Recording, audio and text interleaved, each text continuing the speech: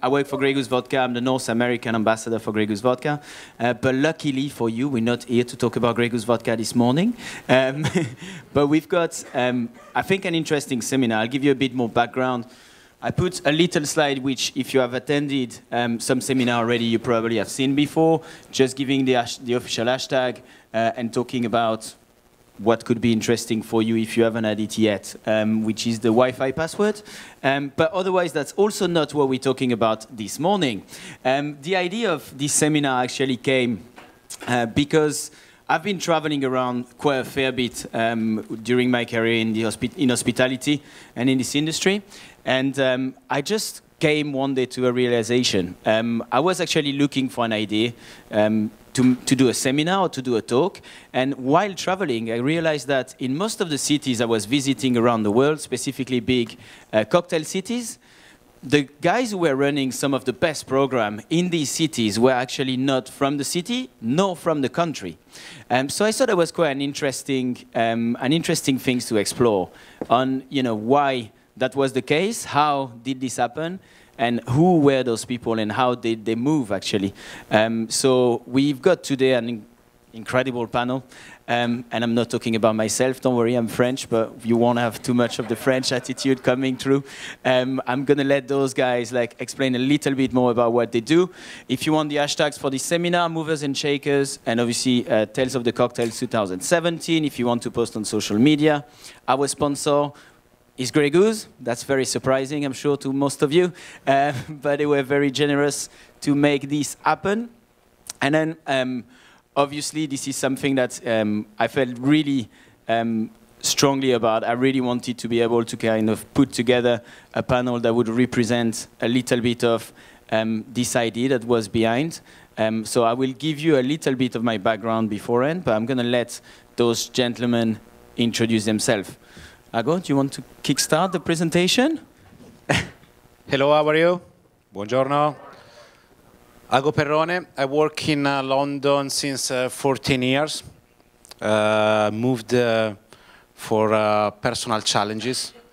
My plan to move, it wasn't really to follow the dream to be the best bartender in the world, as many of you in this room.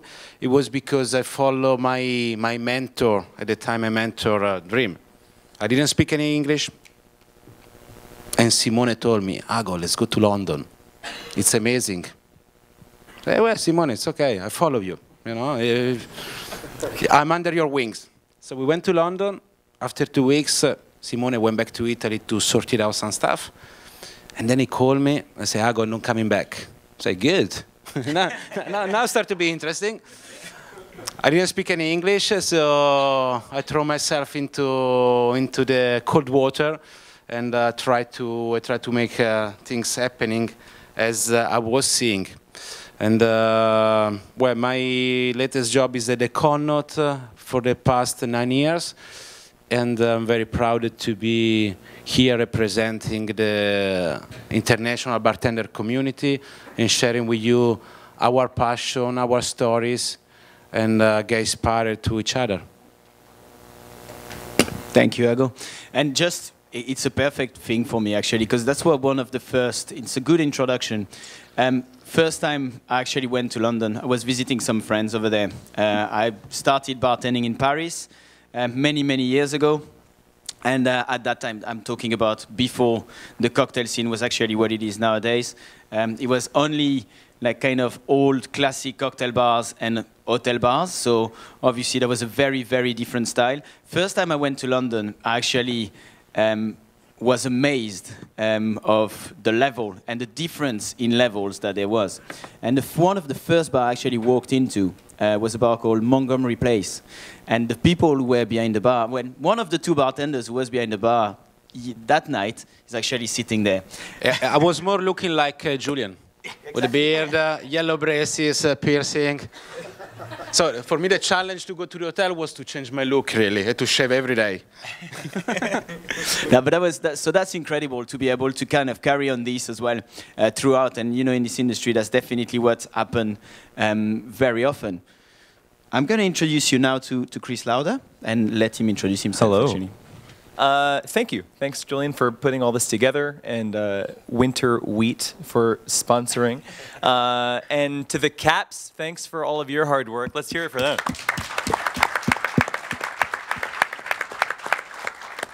Get blood moving. It's early morning, one of the last days of Tails, so thanks everybody for coming out.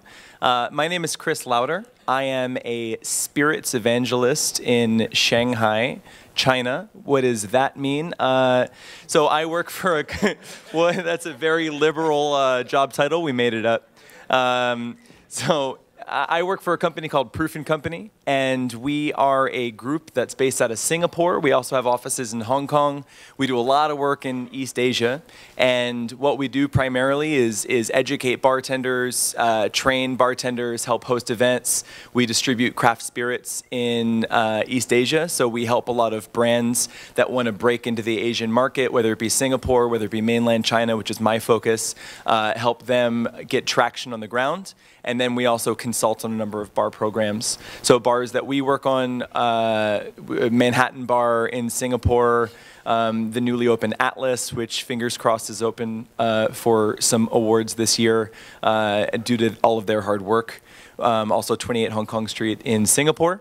And China is our new venture. So I've been in Asia now for 5 years, not all in a row. This is now going on my 2nd year in this stretch. I lived in China and Japan for 3 years when I was a student, and then later as a professional translator for Mandarin and Japanese. So that's my degrees in East Asian Studies, so I have a lot of background in that part of the world. But now I am very lucky and fortunate that I can go back to Asia with craft cocktails and with 10 years of F&B experience and train people there in that way, in that language that I get to use. So that's really exciting to do something with it, which my parents thought I wouldn't. So that's exciting. And yeah, it's a pleasure to be here. So we're here to talk all about different experiences. Guys, show of hands, how many are currently working abroad, like not in your home country? So some, how many are that you're not working abroad, but you're kind of playing with the idea and that's why you're here? Awesome. There we go.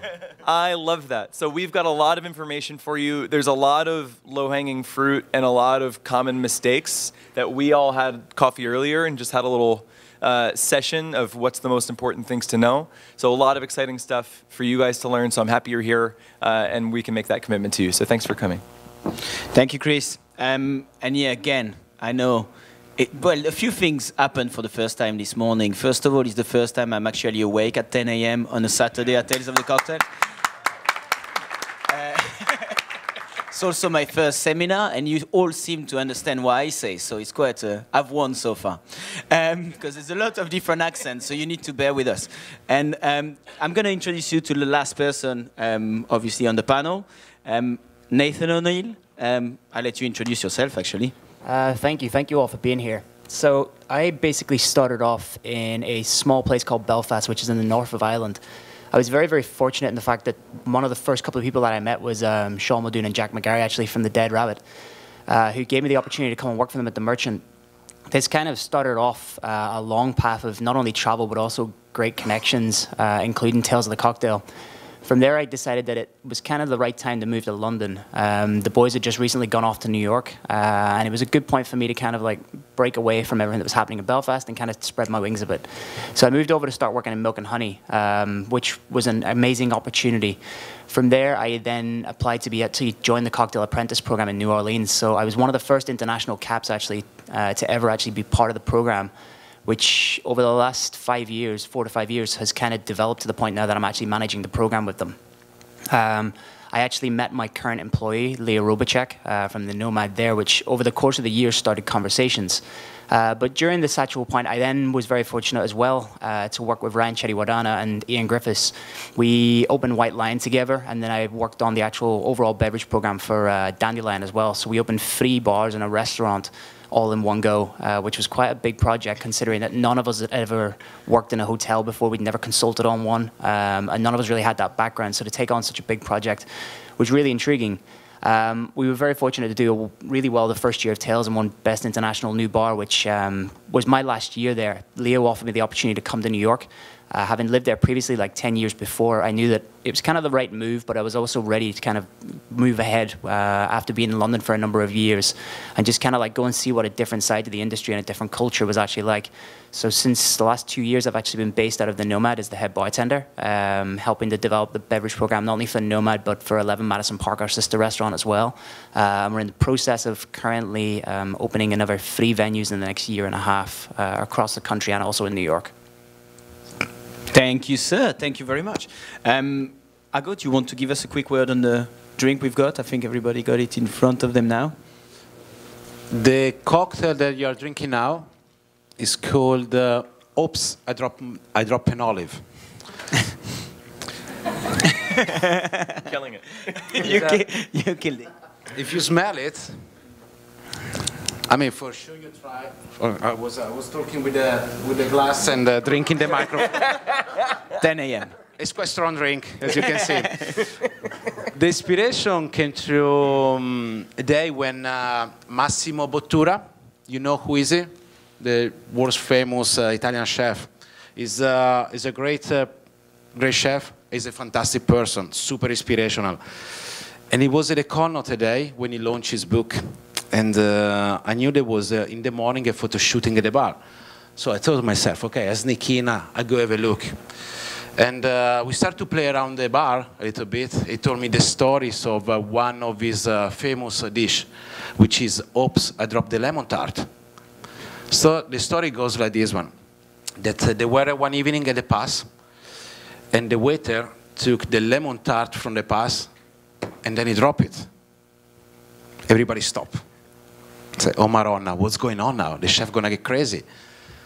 He stopped everybody. He say, wait, look what have you done on the floor. And the guy went white. He almost fainted, can you imagine? And then he went, you are a genius. From now, I wanted that we serve the lemon tart that looks exactly that one. Like we drop it. And I thought, wow, such an inspirational point that from a mistake that can happen in a daily routine without plan, you can really take one artistic aspect out of it and make it work for you and surprise your guest as well. So Oops, I Drop an Olive came through some experiment as well we were doing at the bar when we did the latest menu, and we were infusing a spirit with Douglas fir, with pine needles, because we wanted to have this piney flavor. So we infused it for 1 hour, tastes nothing. 2 hours, tastes nothing. 3 hours, tastes nothing. Went home. The day after, Giorgio came to me, one of my guys, he said, Ago, smell this one. I said, what the hell is that? Olive oil? It really smelled like olive oil. And then I tasted it, and there was this sweet, bitter flavor with a viscosity like olive oil. It was amazing. So I thought, wow, why we don't do something like a clear, dirty martini or a cocktail that reminds us that one? So we start to work on the recipes, and we end up mixing Grey Goose infused with Douglas fir. Actually, today is made with the real olive oil as well to give more strength. With the Galliano L'Aperitivo, which is one of the latest editions of the Galliano family, based on alpine spices and herbs. So you have this kind of bitterness that enhances the bitterness of the olive oil. And there is a lot of citrus as well. The citrus enhanced with the Italicus, which is a Rosolio di Bergamotto, nice aromatic with gentian as well. So we used all ingredients that were very similar to a vermouth, kind of. But because a vermouth is low in ABV, in my opinion, if you want to pull out certain high flavor, you need to use something stronger. So if I was going to use the vodka infused with the olive oil or Douglas fir with the dry vermouth, maybe the body wasn't quite there. So we use Galliano Aperitivo and Italicus, which are higher in ABV, so can lift all this flavor. Blend it together for something that I think the Caps did a great job here, because it really tastes close to what we have at the Connaught. So on the nose is a kind of olive oil with some citrusiness. And on the palate, you should get a little bit of viscosity and this kind of elegant flavor and silky note on the palate. And the Oops, I Drop an Olive is because, as we said, It's like if you drop an olive into the glass and then it dissolves. As we use the liqueurs, you know what liqueur means in Latin? Liquefare, transforming from solid to liquid. So there is a connection as well, that we drop an olive into the glass, it dissolves, the olive is not there, but it tastes like an olive. So this is a little bit idea of the cocktail. Thanks, Ago. Pleasure. That was a thorough information on the drink, but hope you enjoyed this drink. Now we're going to dive into it.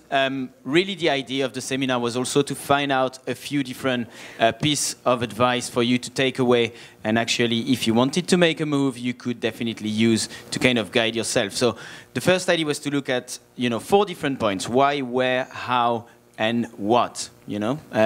Why would you move? And there is a few reasons that we could look into for this. So why would you want to move? For example, in my own personal story, I know that when I was working in Paris, starting to bartend, cocktail bartending was not that spread out as it is nowadays. So the idea was really for me, the first time I went to London and I saw what the industry was all about over there, like the level of bartending and difference there was, I just knew that it needed to be my next step if I wanted to do something in this industry. So I had the chance and the opportunity to make a move very easily, which might not be the case anymore, as you probably have heard of something called Brexit. But at the time, I basically went to London for a week to stay with some friends. I wasn't having a great time at home. I was a bit lost, and I didn't know what my next step could be. So when I went to London, spent a week with my friends, loved it, visiting so many bars. So I just went back, gave my notice, took my bags, took the Eurostar, and left. This was, I was like 20-something. I was kind of eager to learn more things. I didn't care sleeping on the floor because basically that's what happened for about 3 months. I arrived in London. There were 7 of us in a room for 3 people. So it was the first person who was coming back home was basically getting the bed. We all had different schedules. I slept on the floor so many nights, but at the same time, I was very, very lucky to meet a couple of very, very important people later on. I didn't know anyone, but it took me a few days. Well, I didn't really speak English either, but it took me a few days to kind of look into the different websites where you could find a job, like Craigslist, or like the different job that they were. I don't remember. Gumtree was the other one that was at the time in London. I don't know if it still exists or not. But so I looked into it, went for a couple of interviews, and actually the second interview, I found a job straight away, and I thought the guy would make me a barback because I didn't speak English very well. But I had a good knowledge in spirits and everything, so I actually managed to get a proper bartending job. But really the idea of it was for me to kind of get better. But sometimes, depending on where you are, you kind of reach a level and you kind of become maybe what we could call a big fish in a small pond rather than being a small fish in a big pond, which can happen sometimes in cities like when you start working in London, you start working in New York, where there is a lot of competition, and sometimes the other move is to move maybe in a smaller city to kind of establish your image in a different way. But I'm going to kickstart with you again, Ago. So you explained to us, you followed Simone in London. Was there what was the thinking behind it, and what was your objective, really? Well, my objective was try to... Well, I think that you need to look in... you need to have 2 web pages. One is the professional aspect of it, so what you want to achieve, or what you think is good for you at the moment, because you need to be flexible and changing plan. And the other aspect is the life experience. So really what I was looking when I moved to London, I think it was a good balance of the 2. I know there were a few key bars in London that were the leading places at the moment, like Lab and Milk and Honey. They were the 2 most famous bars at the moment. But also I was excited as well to see a new culture, that it wasn't the British culture only, luckily, but it was a multicultural experience. Working and living with people from different parts of the world, from different countries. So you live with them, you have breakfast with them, and you already learning something. And that for me was super exciting the first 2 weeks. The challenge came when we opened the bar. they're supposed to open with Simone, who speak the English. I didn't.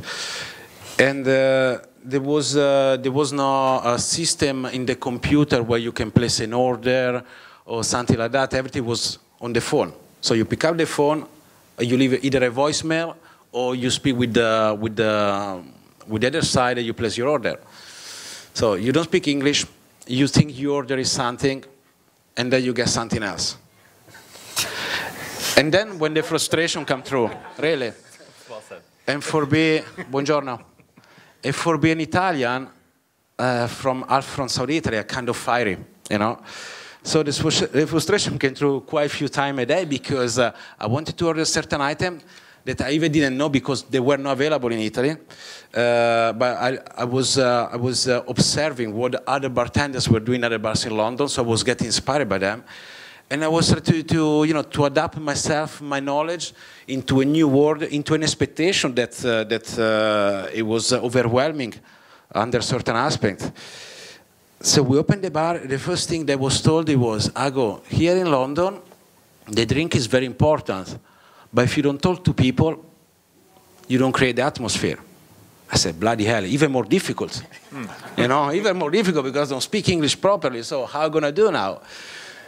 It was not easy. It was not easy a few months in the beginning, but you know, with a smile, with a good attitude, I went through things. And as Julian has slept with friends on the couch for a few times, it's all part of the training.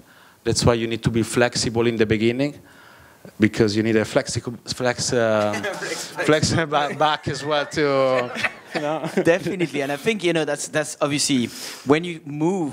You are at different time in your life, probably.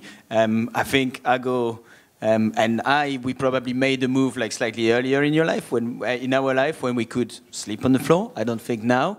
I mean, now I'm sure I don't sleep on the floor anymore. Now only if I start luxury. Yeah, exactly, exactly. So it's very complicated. But again. Even if you don't speak the language, there is ways around it, and obviously there is another good example of not speaking the language the first time they move somewhere. And Chris, you might be the person taking over on this one. Fair. Yeah, absolutely. I'd say, I mean, there's two times. One thing that's important to say is that moving abroad, just like you're saying now, it doesn't have to necessarily mean tackling all of the difficulty of a foreign country. I think the first time that I moved abroad for work, beyond translating, was certainly moving to New York City from Philadelphia, because in Philadelphia I had 4 years of cooking experience. I wanted to get into cocktails. I went to a bartender school, which I don't... which I learned how to make an awesome 3-count orange water into a 2-count green water, shaken for 3 seconds into a stacked up shot glass situation. I can still do it today. I'm proud to say, fair enough. But moving to New York, it's the same deal. You're moving to a major city. Look, I mean, it's a fish out of water situation, just like the slide says.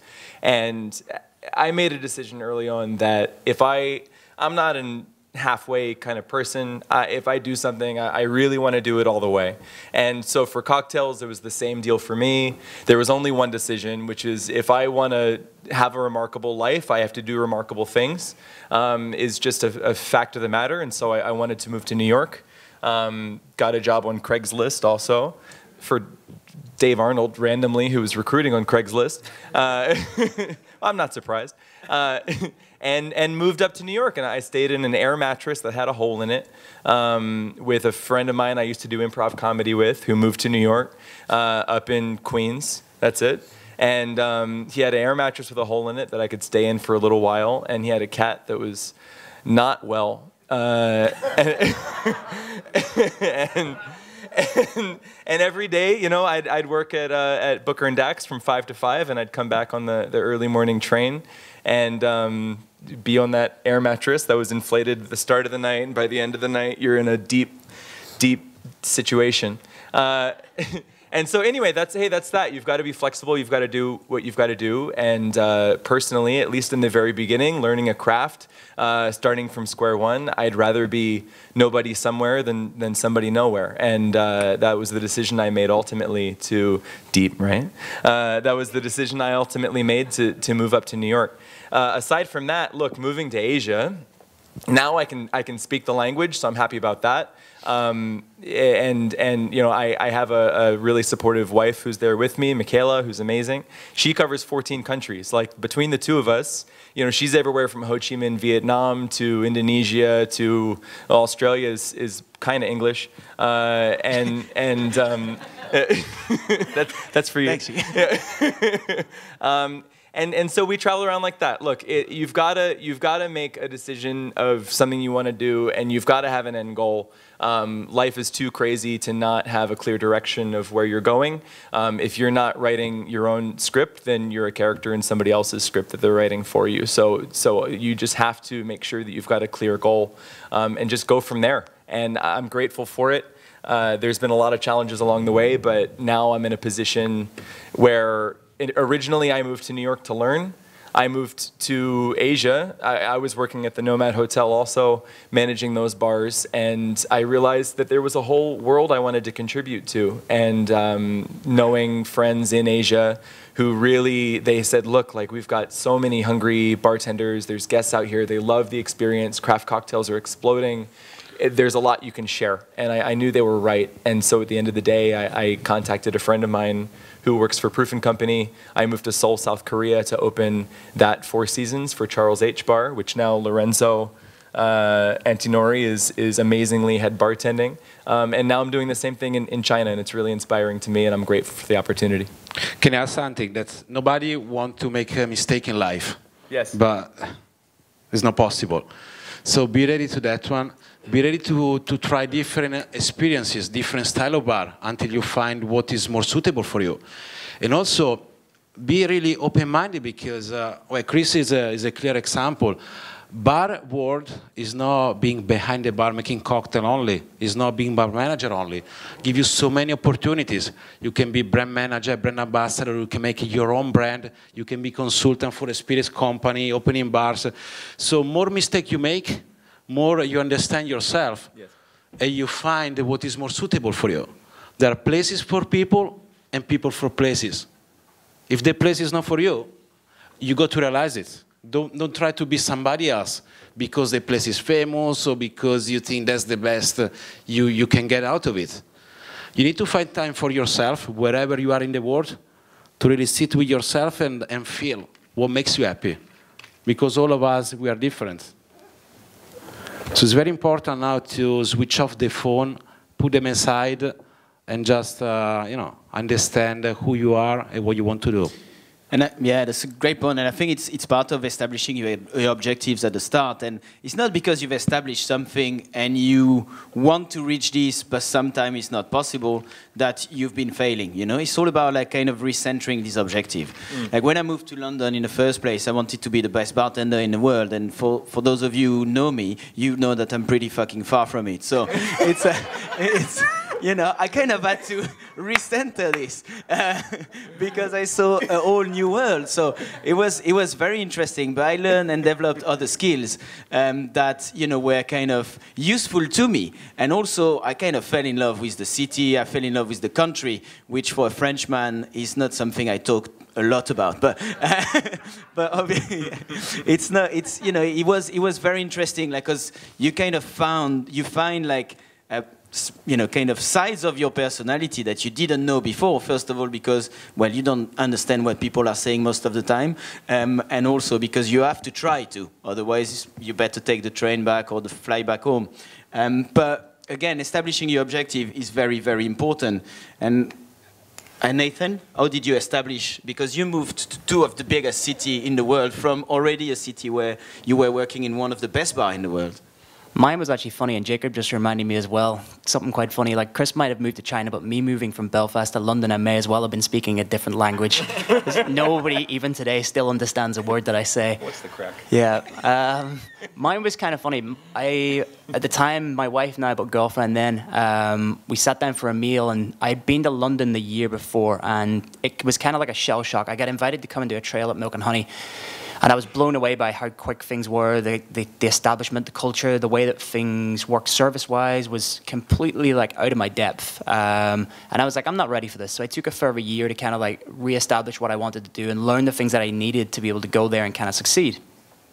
Sat down for dinner with Hannah, and I was like, we're moving to London in 2 weeks. She's like, what? And I was like, we're going in 2 weeks. And she, at this point, wasn't going to go with me. I was going over myself. We were going for a weekend, and luckily she got offered a job to come and run the reservations for Milk and Honey whilst we were there.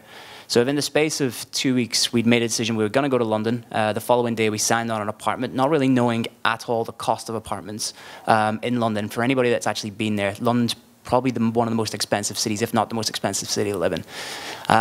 Worked through my first month in Milk and Honey, everything's going great, and then I get my paycheck, and my paycheck and Hannah's combined isn't even enough to cover half the rent. I'm like, fuck, this is not good. Never mind trying to survive with food and just trying to travel. My next big objective was kind of just getting home at night. So you'd take the bus out of Soho, which was about 45 minutes to an hour from where I lived, and I'd basically fall asleep on the upper deck of the bus, and before I know it, I've ended up in Ilsford, which is about an hour and a half away, and I have to take the bus the whole way back. And we were finishing Milk and Honey at about 4 or 5 in the morning. My objective was just to continue to learn. I wanted to get an understanding of why people move to London. I had an amazing job when I was in Belfast. The merchant paid exceedingly well. I was super comfortable. I was in a head bartender position. I had a beautiful car, lovely apartment. I had utterly no reason to leave. And then I reached a stage where I was like, okay, I can sit here and continue doing this, keep going where we're going, or I can actually go and try and find something new. Try and develop myself and just try and see what's going to happen in the future. And to be honest, just if it fails, it fails. And if it doesn't, then it succeeds.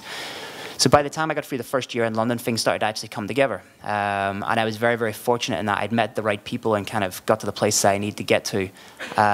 But it wasn't without its challenges. As I say, every single month was a struggle. I had to literally wake up in the morning time, study, go to work, come home, study, and it was just a case of trying to keep up with everybody else. The pace was so much faster, and it was the same whenever I got to New York. New York was such a culture difference because of the way the actual drinking culture is, the way that they drink, the service standards. Everybody's been to the Culinary Institute in New York, or it seems to in America, studies there and goes straight into hospitality. In the UK, you don't kind of have that background where you have somebody who goes into a profession directly for hospitality. In the UK and Europe, it's very much like a lot of people fall into it. As Ago says, it's kind of you're looking somewhere new to go and you're just going to try something out. And usually hospitality is the thing you fall into simply because it's the easiest job to get an opportunity in. Whereas in the United States, I had all these people who previously had trained as chefs, so 4 years, knew every single detail about food, knew every detail about wine, and I had no clue. So I started at Nomad and basically went through every single position possible, from bar back to kitchen server to AS, up to server. I worked with a prep team. I worked in the kitchen over about a 4-month rotation, and not a single person in Nomad actually knew what position I was coming for, which was the funniest thing ever. So that was pretty much how it all began. And my objective was just to kind of keep learning. Everywhere that I've gone, or the reasons that I've taken, has just been to kind of find a new interest, to challenge myself, and also because I wanted to kind of be able to give back to others and bring something different to a scene that necessarily I haven't been a part of before. New York was just a great opportunity because after moving in London, it was the next significant step within the bar world. And again, that might sometimes sound a little bit difficult to be making the move. And again, it is difficult, but it's not impossible. And you can see on the panel, I think everybody, all those 3 guys, not me, are nominated for an award tonight, or one of the projects they've been working on at least, or the bar they work on. So this is possible, which is why we're here. But again, the location that you're going to choose to move to is very, very important. This is one of the key, really, and establishing this in the first place will be very, very important. So either you can move because that's what it feels like, or you're following someone, or you can move because you've got a passion about it, or really you kind of feel like you could make a difference there, which is a little bit what happened with what you did when you moved. But it's very, very important in the first place to do your research. This is probably the big, big key into making sure you're going to be successful where you go. I'm definitely not a good example at it, or I wasn't, because the first time I moved to London, I just, as I said, I went back, put everything in my bag, moved, and slept on the floor for 3 months, which is not something that you, if you're prepared and you've done your research, you necessarily have to do. But you always should be looking at is there a visa? Is there, something? And especially now, The cost of life as well. The cost of life was a great example. I think this is something now that is very important, and with information that's very much easily accessible. That was not necessarily beforehand. But we put together a few websites that you can take inspiration from if you need to move. They are all filled with lots of information on visas, on how to apply, and on what to do. This is something that can be very time-consuming and very cost-consuming as well. But again, as we said, the cost of life is going to be very, very important into the way you're going to be able to kind of do this. But how did you do when you moved? I have so much to say about this topic. I have so much to say. Okay, so 2 stories. One about doing it wrong and one about doing it right, which I think all of us have probably bruised our knees enough to know how to do it wrong. And as you can hear from the stories, if any of us were ever to move again, we'd probably have a much better strategy for doing so. You're going to blow it, is the first thing I want to say. The first thing I'm going to say, but it's okay. You're going to land on your feet and you're going to learn a lot from the process of blowing it, but it's important to set yourself up with the fear-setting expectation of failure that you are going to blow it, because this is a complicated thing. It depends on which country you move to, but anytime you expatriate or even just go overseas to relocate for work, it's very complicated and challenging. There's going to be things that surprise you, and it's better just to be realistic about that. When I moved to Korea is probably the best example of doing it wrong, because I had an opportunity that came to fruition, and they said, look, like the hotel's opening, they're bearing down on a deadline, they're not going to, it's very rare that a hotel does not push their grand opening date, but this one actually did not push. They opened the day they said they would.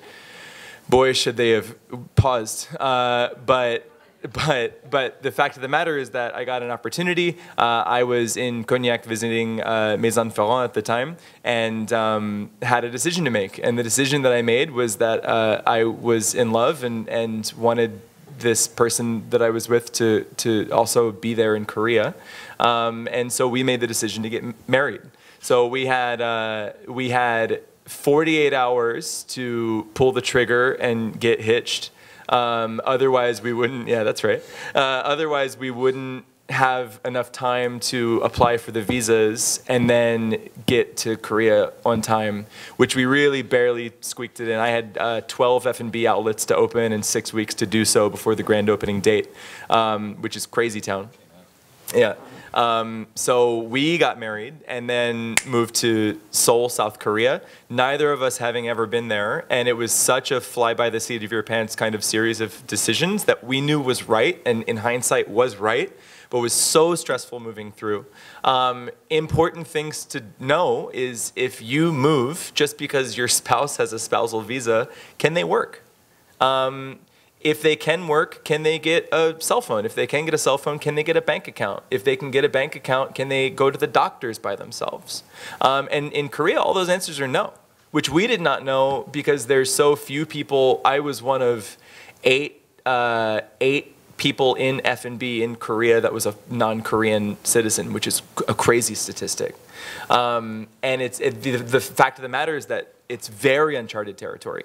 In terms of F&B, in terms of getting a visa as a foreigner, all of the foreigners in Korea are either diplomats or teachers or soldiers, and that's really it. It's rare that they issue non-diplomatic visas. So we had to figure out that, like, oh, it turns out that if you get sick, I have to go to the doctor with you, and it turns out that if you want to work, you've got to do it outside of Korea because it's a very, very small network, and people will quickly find out if someone's working outside of the realm of their work visa. So what that wound up meaning was that no, that was a time when it didn't work out, and found out straight away that, look, if I can work and you can't work, we're both at great places in our careers. I'm not going to stay in Seoul if you can't. So 1 year in, we made the decision that, hey, after the first year, she had an opportunity to go be functioning head bartender at Sweet Liberty, also up for some plates this week. And so she moved to Miami for 6 months while I finished up my responsibilities in Seoul. And then only when we both had the opposite side of the spectrum, which was that we were going to go somewhere that we both knew exactly what we were expecting, which is difficult to arrange for two people at around the same time. So then the flip side of that is do your research. Like, going from South Korea to China was not a decision that we made lightly. We really wanted to be sure, like, can we both get phones? How is the visa going to work? Can you get paid directly? Is it a direct deposit? Do you get health insurance if something were to go wrong? So there's a whole lot to research. Make a very careful list of questions. We'll talk later about questions to ask your employer, questions that are important to know about your visa and your visa status. But ultimately, it's some of the most important and sometimes awkward conversations to have with an employer. But it's your responsibility to yourself to make a very detailed list of every single thing that you possibly think that you need to know, and gun down on whoever is sponsoring your visa or whoever is someone on the other side. Make sure that you've spoken to everyone you possibly can about everything you need to know before you pull the trigger and make a decision, as much as you can. I'll circle back and say you're going to blow it, and we're all going to be, you're going to be surprised, but that's all I want to say about that. And I think it's, again, that's why those websites can be interesting. Because, like, for example, Project Visa gives you a lot of information about work permits, a lot of information about the visitor's visa. So, it's always good. And if it's really far away, you might really want to take some time to go there for a week and see how you feel before just going there and, you know, trying it firsthand, thinking that it's going to be okay. Because basically, all of us were a bad example for you today. What we did, don't do it. But I know, it sounds, that's the thing, that's the beauty of it. It sounds so bad because it's the start, but actually, you know, everybody is still living in this country and you know, in pretty much a successful situation, I would say, because there is very much so a beauty about it. Living abroad, like, I feel more French now than I used to, and I didn't want to feel French for a long time, but with my accent, there's nothing much I can do. So this is something that, you know, I love traveling, and I don't see myself going back to live anytime soon, because I learned so much living abroad and exchanging with everyone. Look, you know, where are you guys from? Who's from Europe here? It's like 5 people. Who's from the US or America? There we go. So this is something that is very difficult for us, you know, to come and travel and live in the US. But it's as difficult for you, I know, here in the US, but not impossible. And a great example is the fact that some of the best bars in Paris are actually run by 2 Americans and a Colombian woman. So this is something also that inspired me, like, to put this together, because they actually decided to open these places while working in Paris, sometimes illegally. Don't film that. But, you know, this is not a situation you should really ever be in. So this website will be helping you learn about the country. Yeah, please. Oh, I just want to circle back and say that was a grim little monologue from my side. Now that I'm in Shanghai, I love it in Shanghai. Michaela loves it in Shanghai. It's one of the best cities to be in the world right now, hands down, maybe #1, although I won't say that too loud in America. But it is an incredible experience, and I'm so grateful and like happy that I'm living abroad. So even though we stumbled and scraped our knees a lot, absolutely have landed on our feet, and it's like an amazing. I can't stop talking about how amazing it is. So go on. I just wanted. It's a happy rainbow. No, that's perfect. That's perfect, actually. And Nathan, do you want to talk to us a little bit about the visa situation to move here? Yeah. So my situation was. My actual second move around, so when I moved to the States was a little bit easier. However, prior to moving to the States, you have a long visa application. So I was offered the job with the Nomad, which was exceptional and really exciting. The problem with it is the fact that once you start actually talking to lawyers, which hands down is the single most important thing you'll ever do, whatever you decide to make a move anywhere, make sure that you know your lawyer firsthand, you know them near enough on a personal basis, and that you're comfortable speaking to them. They are the most important person throughout the whole process. You want to be in contact with them at all times. You want to make sure that they have an understanding of who you are personally, what you've actually done in life, what your goals are, and what your aspirations are, as silly as that sounds, because these people literally have the key to everything in your hands. If they miss out one document, one file, anything like that, the whole visa process can literally be scrapped, started over again in some issues, or you can actually just be denied, and it's a large, large cost. Whenever I started mine, and I'm going to give you the actual numbers to give you an idea about this, whenever we started ours, I began a process for a visa called an O1, which is for exceptional ability. Now, the O1 is usually what they give out to people who win Grammys, Oscars, things like that. Some of the top models in the world who don't necessarily always stay in the country, but it allows them. But what I mean is they come in and out of the country very quickly, but it allows them then to kind of have a little bit easier of an immigration status when they come in. So it means they have a 3-year visa, which can be done for one parent company, and it doesn't need to be extended at any point during that 3 years. It can then, after that, be extended for a further year under the same parent company, or you can change it over and reapply for another 3 years. But it's basically unlimited, which is fantastic. However, as a bartender, it's exceptionally, exceptionally difficult to prove that you have any kind of like direction or any kind of ability in life, other than the fact you just make drinks. And everybody that sees it understands that. Every time I go for immigration, that's the first question I get asked. Luckily, my role has a lot more to do with the operational side to it, and a lot more to do with the creative side. So I started the visa process with an incredible lawyer, probably in around April time, and we didn't hear anything until November.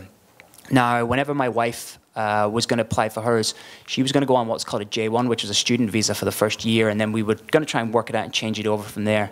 Now, the J1's an amazing visa. It's what I actually went out on my internship year to America to study on. And it allows you 1 year, as long as you have any form of college kind of entry-level degree, to be able to go and see what a country's like the United States. They have parent companies that they set up, which you can actually apply to go and work for. Or if you find someone that will sponsor you, it's very, very easily done. The cost of it's around $1,500 for the year. The only difficulties you have is some of the visa companies have exceptions where you have to return home for 2 years after the visa, and it's a non-extendable visa. So that's fine. We worked around that and we could figure it out. We knew we had some challenges ahead of us in the first year, but that was fine. We knew we were getting in. So I apply for my visa and I get all the processes in. I get about 14 references from around the world from people who are basically the top industry leaders. And to give you an idea, it's just pretty scary. So you basically have to write a letter of recommendation based on someone that you know personally. The US government usually reaches out to most of these people to speak to them firsthand, to find out what information they know about you, where you live. Like they ask you how long you've known them for. Can they give them one form of like background information about when you were both together for a meal that you both need to know, because they can bring it up in the interview. So it's quite daunting when there's 14 people and you're trying to like make notes on everything where you guys have been together.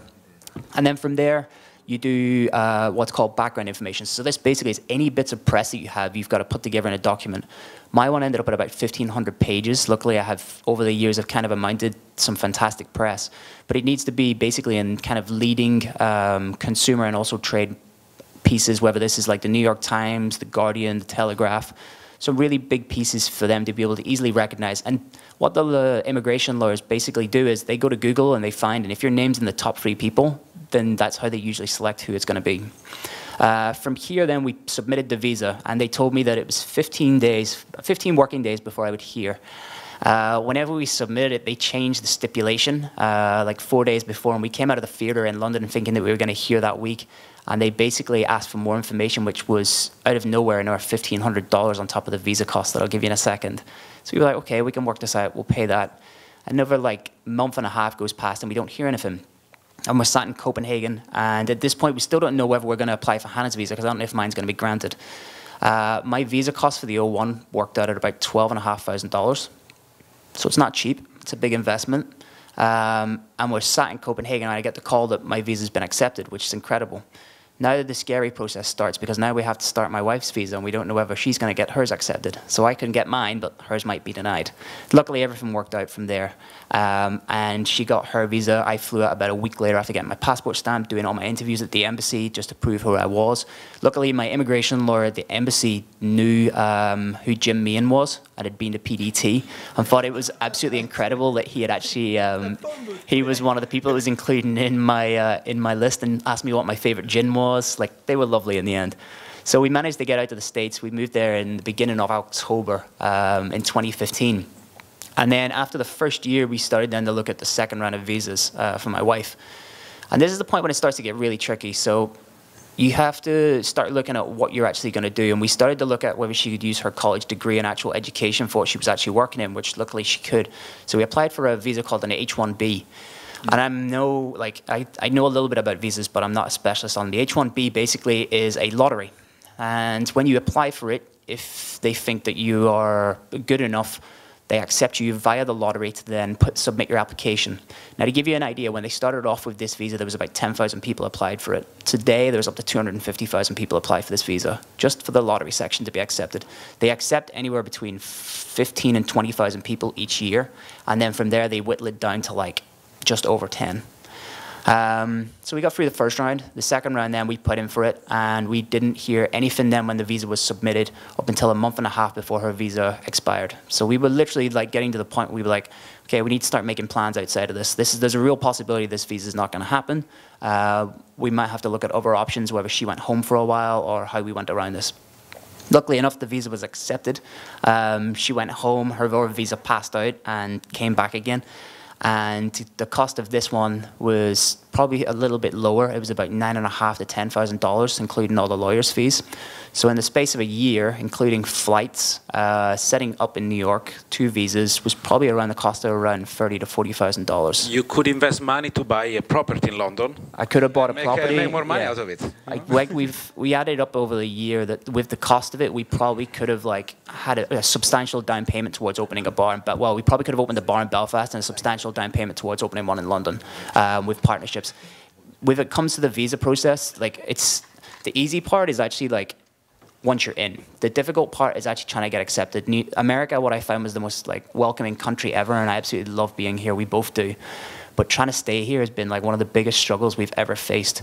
For anybody that is going to really think about moving abroad, the one thing I'll tell you, make sure you go and research every single visa that you can find. Figure out what they are, figure out what stipulations they have to them, what work stipulations they have, especially with partners, spouses, family, where you can travel. For instance, if you change over from what I'm about to do now, I'm about to change over to a green card. It basically changes for me from a non-immigrant status to an immigrant status. This stops me from traveling from anywhere between 3 and 6 months anywhere globally, which is a massive thing considering I'm involved with operations for it's going to become a global hotel company. That's a really, really, really long period where it stops me from working. Well, not working, but traveling with the company. Also, due to my actual role with the company, I travel internationally to do a lot of things, such as this in Europe. That stops me from doing all that. So you really need to have an understanding of where you're going and what you're doing. Second of all, as I said, I can't get this across enough. Make sure whenever you speak to the lawyer, it's someone that you feel comfortable with. I had 2 lawyers that I had a choice of. One that was working for probably one of the best restaurateurs in America, if not the world. And the other one who was a close friend of Leo Robichek's, the beverage director. The first one, who was working for the big company, has this incredible background. She's worked with some of the top people in the world, but I did not feel confident in the ability. I didn't feel like we had a connection. The emails were not coming through within 48 hours. I was waiting 4 or 5, up to a week for emails to come back, and we weren't really getting a lot of information about what we needed. The second lawyer was someone that was fairly, well, not new, but she was fairly new to doing this. The company had never done my visa or Hannah's before. It was the first time they'd ever sponsored someone from the outside, and the first time they'd ever brought somebody into management level in the company from outside and not kind of promoted from within. So it was a scary process for them and for us. And we literally had no idea. We were the test pilots for what was going to happen in the future. Luckily, she's incredible. She's worked with us on every single detail possible, and even now, I'm in contact with her anytime stuff happens with the travel ban and all this kind of thing. We're always there with her. This year, there was a big scare that one of the things that was going to come in with the new president's policies was that he was going to scrap the H-1B because of certain things that are going on with it, certain countries such as India, who get a massive allocation to come in, a restriction or restricting other countries such as the UK and Australia. And people aren't happy about this. So they basically are underpaying the people that are coming here, so other people are losing jobs. And his idea was to scrap the H-1B, which is an absolutely terrifying thing. If you think of anybody that's actually on an H-1B, you wake up that following morning, it's your visa's no longer there, and you have a role in this country, you've got a house, you've got a family, where do you go from there? So really, really have an understanding who your visa lawyer is.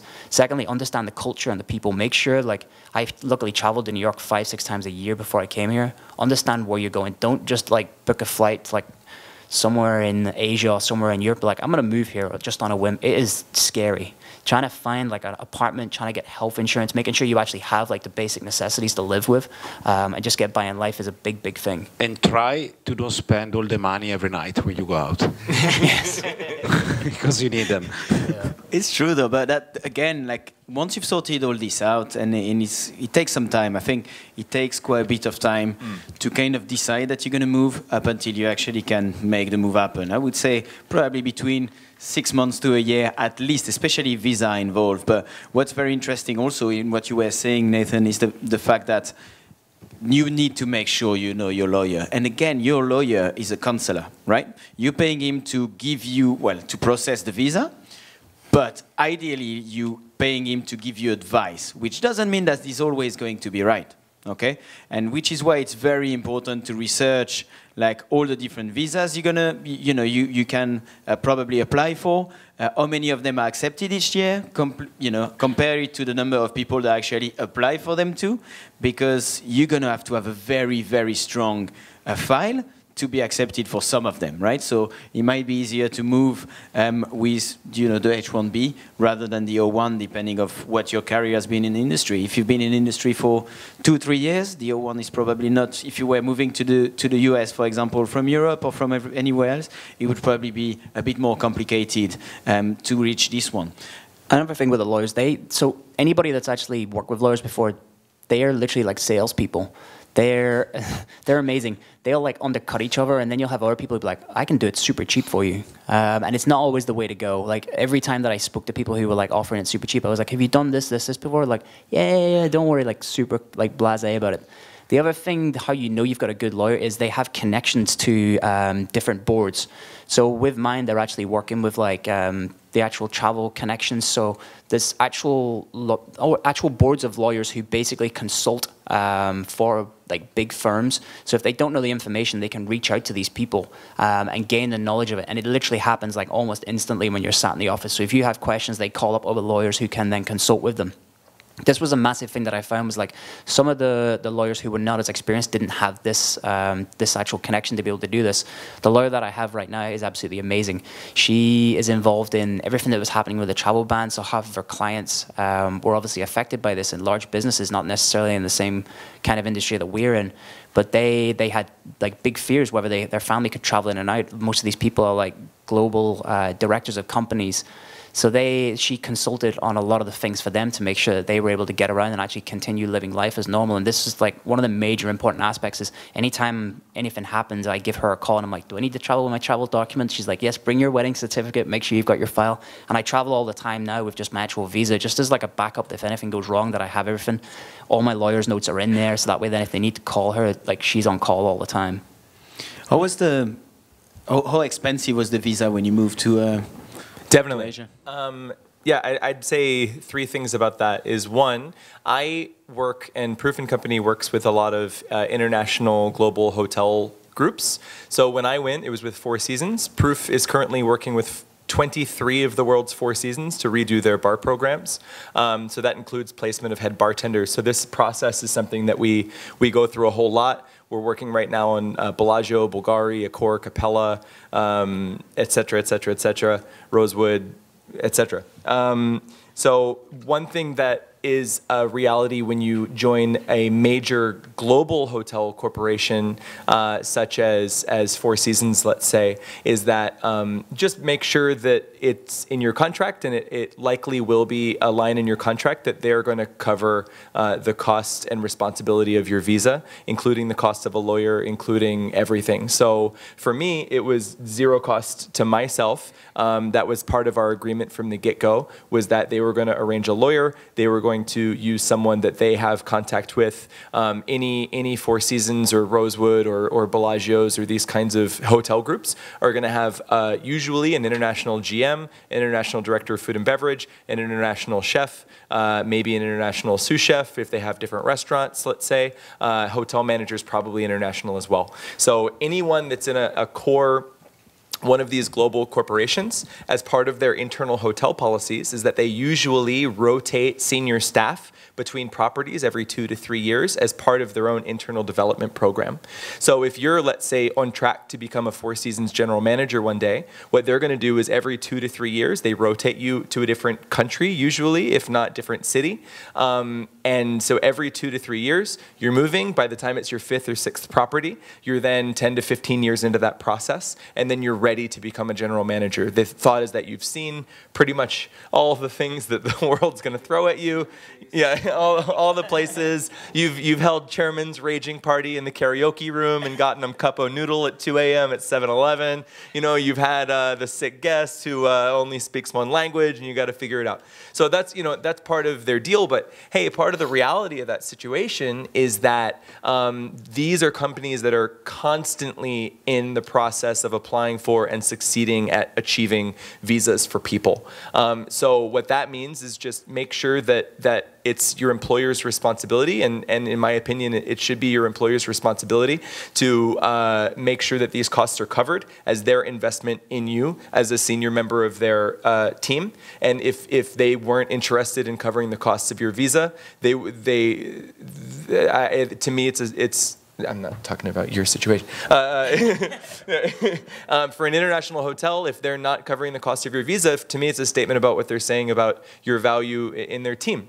And so, in my opinion, that's something that's definitely a part of their responsibilities as an investment in a long-term team member. Hey, on the back end of that, however, I signed a clause in my contract that was, if I leave before the end of 2 years, I have to pay back a prorated cost of what it costs to move me out, including plane tickets, including hotel, including the international moving company, including the cost of lawyer's visa, etc. It being the case that my wife had her situation in Korea, and so we left it a year and a half, I had to pay back 25% of that cost, which I think was very fair, because I should have been there for 2 years, but just due to, hey, look, I'm not going to live in a different country than my wife does long term, so I moved and paid the money, and that's fine. But a second thing about what you said that I thought was very interesting and important is, you guys, when you go to get a visa, understand that you're going through a bureaucratic government process. And as a bureaucratic government process, it means the laws, regulations, and understandings of the world outside of their building are very limited. They're very limited, if not non-existent. So they have limited understanding of what it means to be a bartender. So even though in your mind you're like, dude, I know how to run 12 outlets. I ran 6 bars for my last whatever. Like I'm here. I'm going to provide a very real value. I'm going to make these guys a ton of money, and we're going to have a successful business together. The government's not going to necessarily see that, because in any country you go to around the world, they're like bartender equals like, you know, I can pour, you know, tonic and gin together, so I don't understand what your value add is. And so even though we know, as a group of people that have worked really hard and lots of years, I'm sure every single person in this room is capable of opening, you know, 3 bars in a major hotel next month if you really had to. The government's not going to see that. So what's important is stating your case. All right. So if this is something you're thinking about, then you should start gathering press, start gathering things on paper. What is it that really makes you special? How are you going to sell it to some dude who, like, you know, works in a government clerk office stamping papers all day, that you're really special? Because it's literally down to that guy at the end of the day. Special, not special. Worth it, not worth it. Is this a job that you're taking from one of the people in my country? Or are you bringing something, and you're bringing some value in education that's going to help my country over time? Are you going to train the next 10 people who can do your job in other hotels? Or hotels, restaurants, bars, whatever? Or are you just coming to, like, party and leech? So for you, it's about, like, dude, do bar smarts, do bar 5-day, do the bar in Portland. Topical. It's copyright. So do all that, but make sure that you save all your paperwork, make sure that you log it, make sure it's filed, and start to really build a case for yourself, because there will come a day when you have to say, like, hey, here it is on paper. You know, college degrees are going to play a part. You may have to have, it's sometimes like in China, for example, the visa process is out of like a 200-point score, and degree yes or no is 50 points of that, which may not be fair. However, in China, a lot of people work under the table anyway, so you know it doesn't really matter. Like to give you a quick idea, I know at the minute that they're having a lot of the lawyers are having problems with like the London Embassy for the United States. On one of the friends of ours who is a sous chef at a 3-star Michelin restaurant applied for his visa. They asked for further information. He supplied everything. This dude has worked in like some of the top places in the world for the past like 15 years, and they turned around and told him that he's not qualified enough to do the job that he's doing. And that's terrifying. And they literally, anybody that they see, like bartender, they just see Tom Cruise. That's it. What are you doing here? You mean nothing to me. And the hospitality, in all honesty, and everybody that I've spoken to has said this is the hardest place for you to go anywhere in your career when you're dealing with visa lawyers. Hospitality is the worst industry for them to see because they don't see it as a real career or as a path for them to like bring into the country. So you have a lot more to prove than people who are in finance, people who are in tech, anything like that. That's why your case has to be so strong, why it comes down to lawyers, but also understanding the reasons why you're going there. Because you need to be able to explain that. When you're in front of those lawyers, they're going to grill you as to what you're doing here, why you want to be in this country, and what you're going to bring to it. And they ask you every single time you come back as well, so it doesn't get any easier. And then you have immigration. Yeah, and then you have to go through immigration every time. Just a quick one before we move to the next point. My World Abroad, which is the number 4 down the website you have, is specifically dedicated to North Americans. So that might be the one that is interesting for you if you want to make a move abroad as well. There is just a small survey. It's a free website, but you just need to fill up a small survey, and then it gives you all the informations and everything.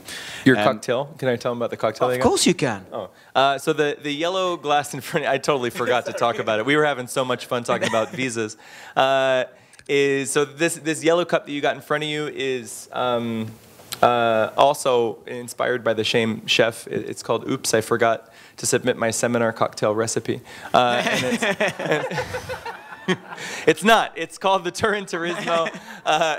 It's called the Turin Turismo. So I love a vodka martini with things in it. Poet's Dream is one of my favorite cocktails. So is a Turf Club number 2. Although those are gin cocktails, but made with vodka, they're equally delicious. So this is Grey Goose with a little bit of Benedictine and Strega and orange bitters. It is one that we put together in Four Seasons Seoul.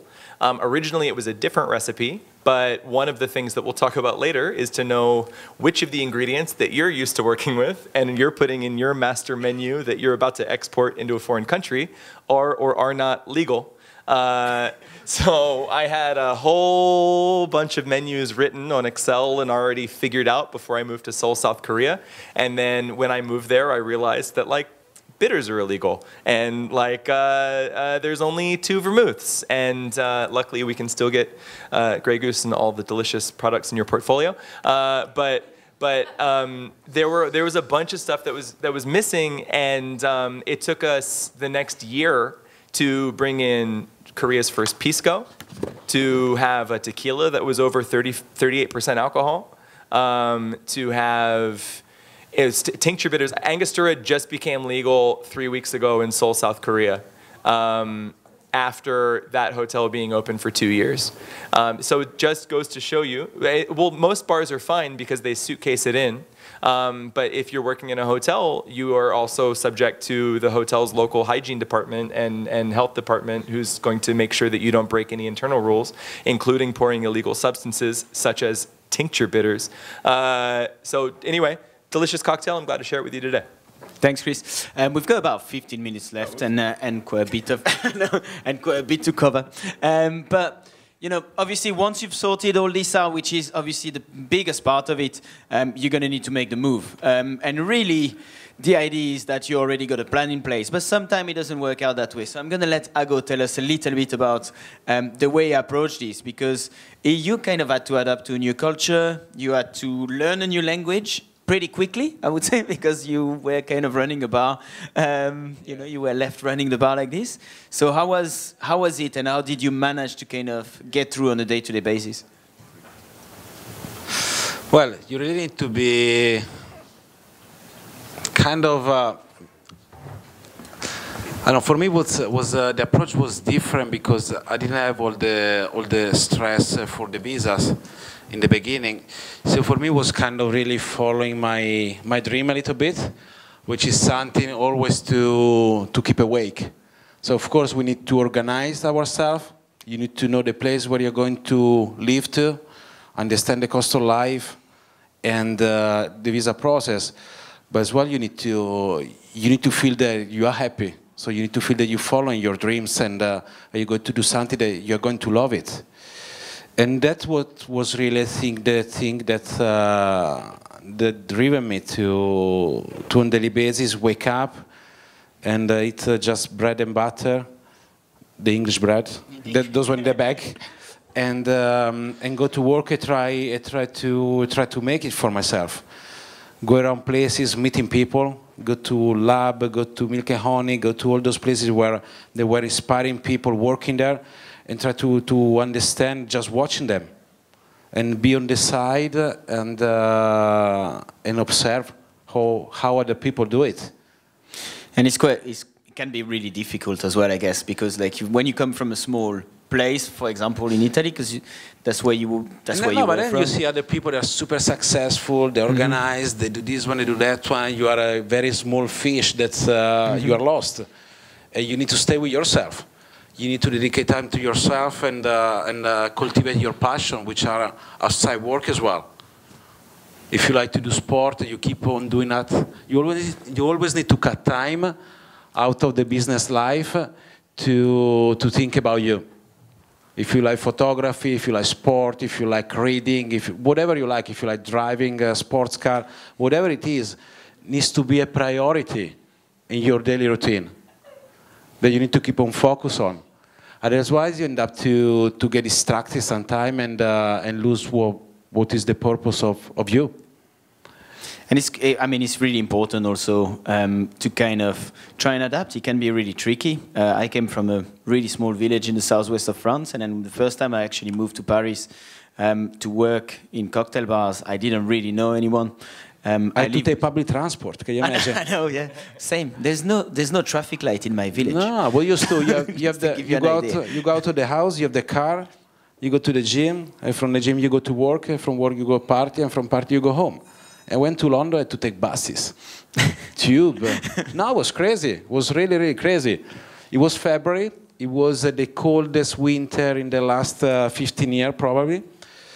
And you know, for a small Italian dude that used to be car, work, car, being outside in the cold and taking public transport, it was quite something. I don't want to seem delicate, but it's a big switch. It's a big switch. You're out there, you know, and try to understand the new system, and it was really overwhelming for me. But how did you guys manage to build your circle once you moved to London or once you moved to Asia? My one's hilarious because whenever I got to New York, we had like credit rating in the UK. We did really, really well. We'd set up finances. Our bank accounts were all in check. And you get to New York, and I couldn't even open a bank account. I had to go and get a social security number, which was interesting because the social offices are absolutely awful and one of the worst places you'll ever spend a whole day. And then you finally get all those details, and the bank account's like, okay, do you have credit in the US? And you're like, no, I've got credit in the UK with, like, for instance, HSBC, which is a global banking company. You think you can walk into an HSBC in the United States? No, because the financial division in the United States is completely separate to anywhere else in the world.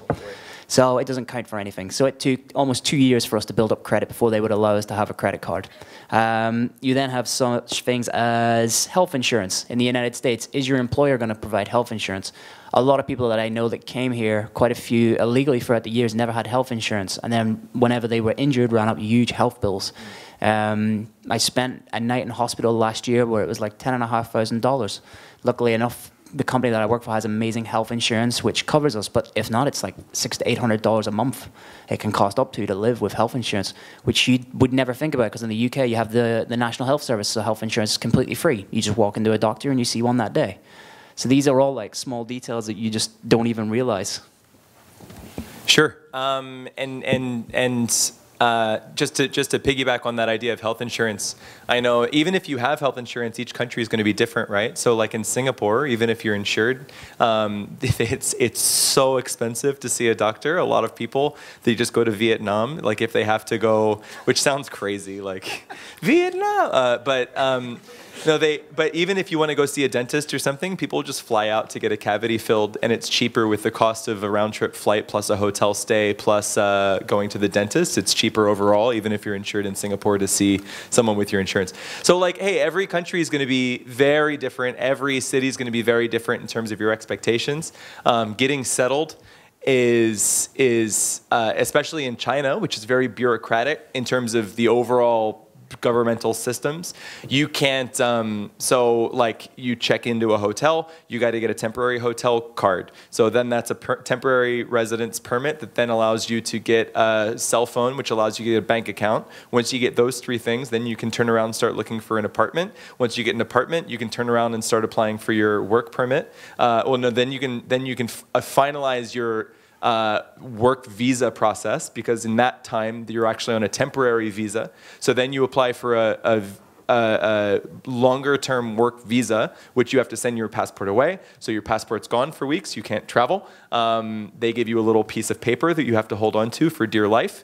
And then once you get your passport back, then you can apply for your work permit, which then starts the cycle again.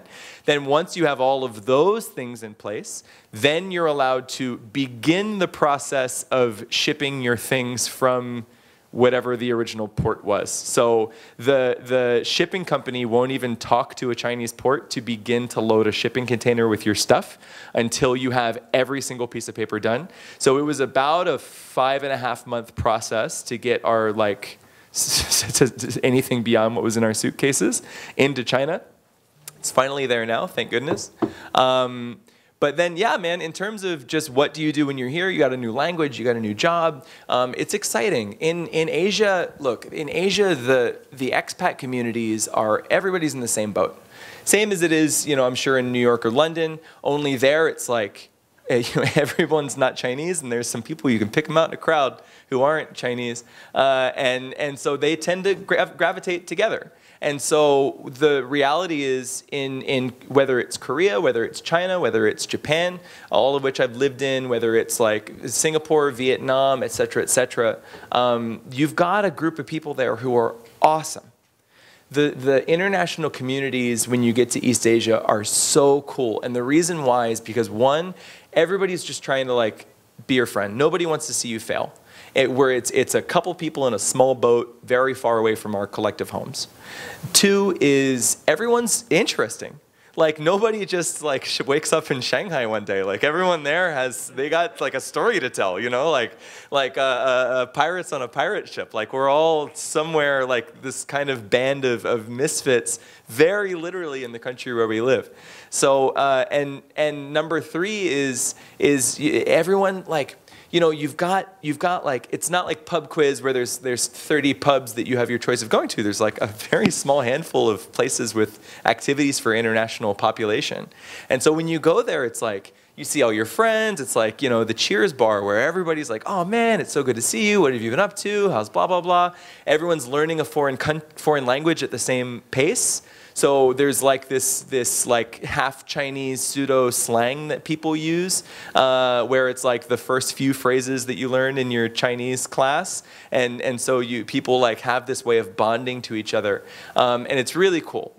When you move to Asia, it's one thing to move around Europe or from Europe to the Americas or whatever, because you're kind of you're an insider until you're discovered to be an outsider. What I mean by that is when I go to Netherlands, for example, I'll just walk into a cafe and I sit down and you have this, no one's staring at you, you're not out of place, you're just another could be Dutch person, who knows, until they come over and they're and then you're like, hey man, I don't... It's a good impression. Hey, I do my best, and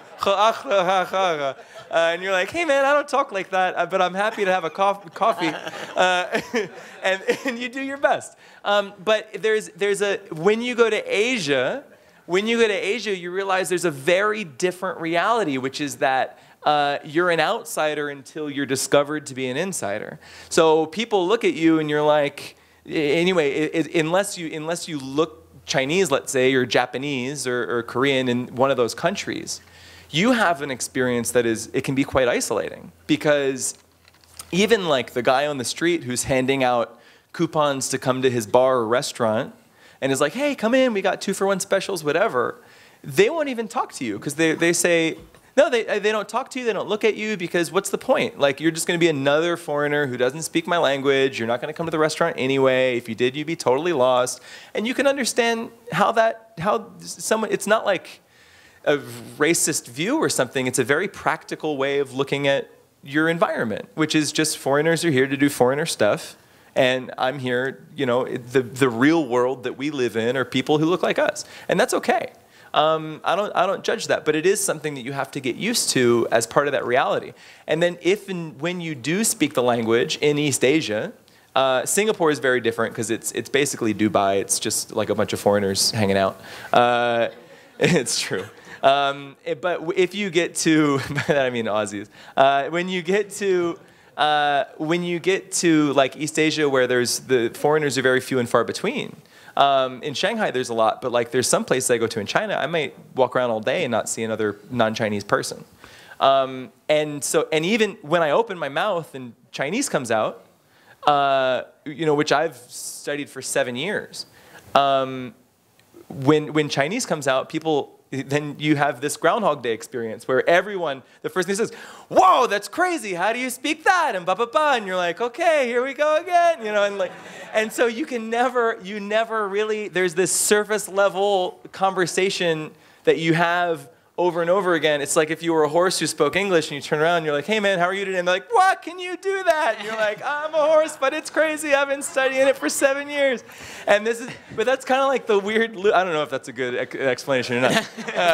That martini was delicious, though. I feel you, though. Every day, that's how I feel. So. Well, but that's it. So the long-winded point that I'm trying to make is that you've got some different realities that you can expect.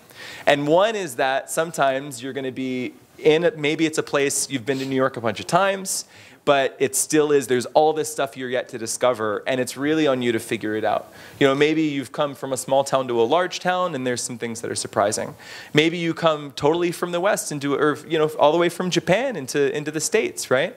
And you have no idea, but people are going to treat you differently one way or the other, and it's on you to find balance, to continue to pursue things that excite you, and to keep a pulse on that, because culture shock comes in waves. It's like a 10-step process, and it takes time. And you need to be patient with yourself and stay focused. But at the end, it's so fruitful. I think we're all grateful that we live where we do. Definitely, definitely. And again, it's all about asking the right question, I think, throughout. Specifically once you're there, like, we all hang out in bars, just ask, the bartenders. It's pretty simple. How is the day-to-day life? Like, how can I actually get this or that? And that's very important. We've got only a couple of minutes left. Troubleshooting, I think we've talked about quite intensively. And please, make the move. Just take the chance, really. I think that's all about taking the opportunity. But if you had, like, one last, piece of advice that you would give Nathan, what would it be? Don't be afraid. Yeah. Just actually do it. The more you think about it, the more complicated it becomes. Only thing, as I say, make sure you know your legal applications to get there. But definitely do it. You will learn so much from the cultural background and from the opportunities that will arise, and also the failures. That's the biggest part. How you can turn those around and turn them into successes from me. Check my Facebook page. If you, we are currently recruiting for a couple different positions internationally, and I strongly recommend that you check it out. I've got head bartender positions in Kuala Lumpur, a couple different cities in China, and soon to be Indonesia as well. That having been said, just keep on keeping on. Agu? Well, you see a lot of influential people out there, not only in the bar industry, which you think that perhaps they were born in a rich family and they made success, or they were lucky for any reason.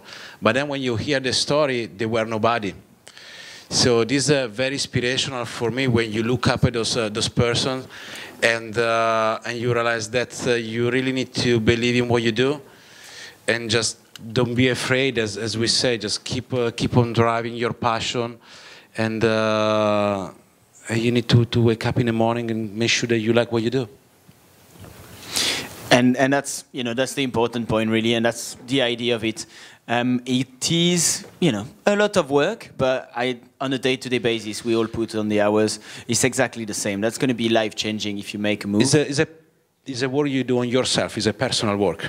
Exactly. So and yeah, that's the thing. You know, it's all about discovering new part of yourself, I guess, new parts within your craft, and this is a very important step in your life. Sometimes, I mean, I've lived abroad for the last, I don't know, like 10, 12 years, and I love it, really. Like, every time I come back home, I'm happy to be home, I'm happy to see the family, but, you know, I don't think I could leave home for a little bit longer. Well, but you can... Too many French around. Too many French people over there. The country is filled up with them. Like, incredible. But you know, this is a very important step that you could take. Just don't take it lightly, and I'm sure you understand that already.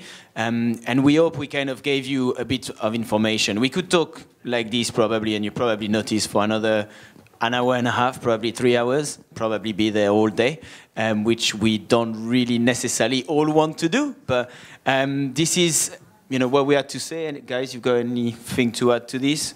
Are we good? Definitely do it. Definitely do it. It's amazing. It's such a blessing to live somewhere internationally. I've been doing it for 5 years now in Asia.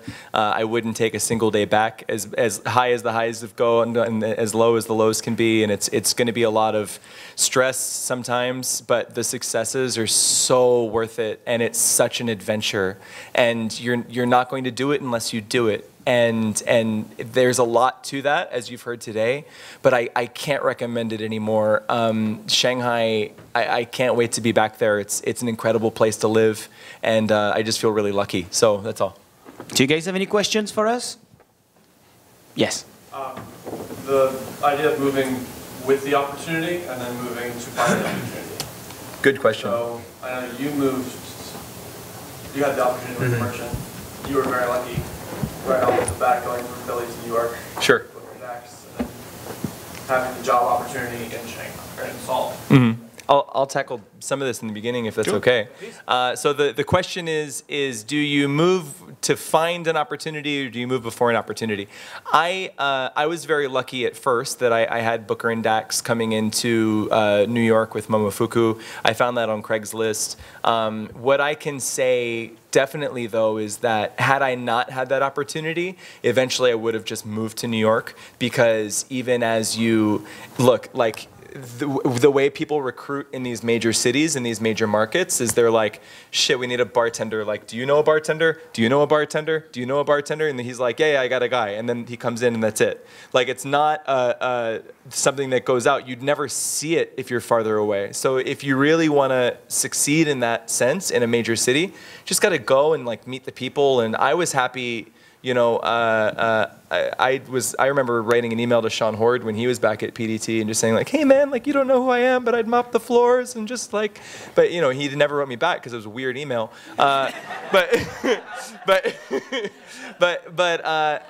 Look, ultimately, I definitely recommend it. However, there's sometimes that's not possible, right? Like an international hotel job or an international restaurant group, they're going to do their recruiting like 7-8 months before the grand opening. So it depends. I think there's a lot of nuance there. If you're just talking about a major city and if it's possible to like visit ahead of time and put some feelers out, I think that's very strong. People are going to trust people they can look in the eye.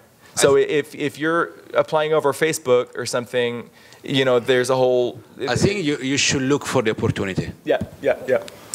Don't wait for it. As a Chris, I receive, I don't know, many messages a day from Italian bartenders.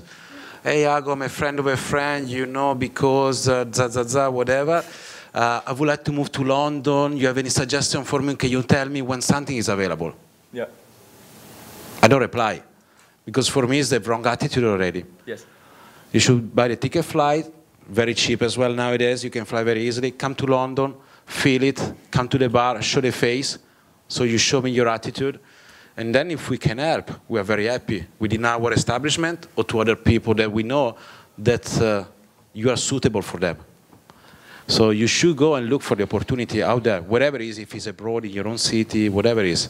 Lorenzo Antinori, his story always gets me from the American bar at the Savoy, where he came in, he was like kind of helping out at a distillery in Mexico. He was like, I really want to, man, my dream is just to work at the Savoy. He just had this in his vision.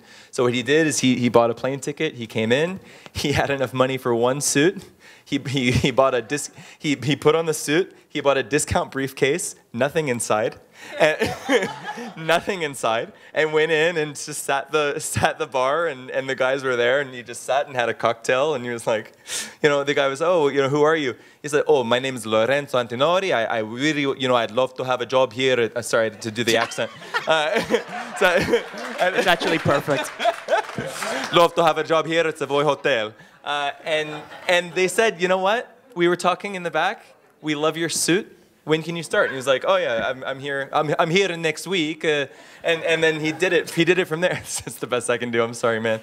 But I think it's so inspiring though, because he came. He had no clue what was going to happen, and he just went for it. And there's something to be said about that kind of sand, that someone can just walk in, not know what's going to happen, and just be like, I'm here.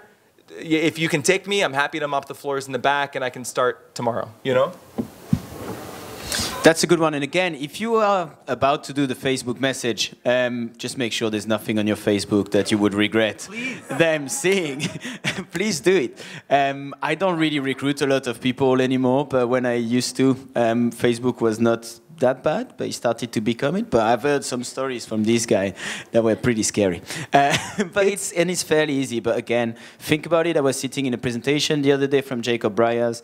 Once it's on the internet, it's on the internet and it's never going to leave. So just make sure that, you know, if you don't want it to be on internet, it's never, don't do it, or it's never, you know. If you're applying for something international, take 15 minutes, take yourself seriously and clean up your social media. Like, in all seriousness, I cannot tell you the dozens and dozens of CVs that I've gotten for people who want to apply for, like, bar director of a 7 F&B outlet in a national, you know, in a global hotel, and you go, what's someone going to look at? If you're applying internationally, if they can't look you in the eyes, what's someone going to look at? They're going to look at your Facebook, and what are they going to see? It's you pouring a layback, or it's you like just being a knucklehead, or you doing some posts that's something other than what that company would project. Really take it seriously. Make a LinkedIn if you don't have one. People are going to look. And that's the impressions that we get. That's all. Again, I think we need to wrap up. Thank you very much for coming. We hope we helped you out.